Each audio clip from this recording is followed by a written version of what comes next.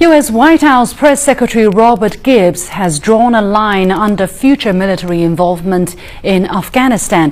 He says after 8 years, the U.S. will not be in the country for another 8 or 9 years.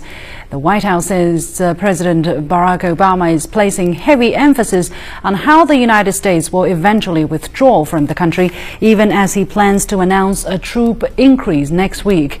Gibbs says Obama's recent meetings with military advisors have often focused on how to train Afghanistan's police and army so they can secure and hold areas taken from the Taliban after U.S. forces are gone.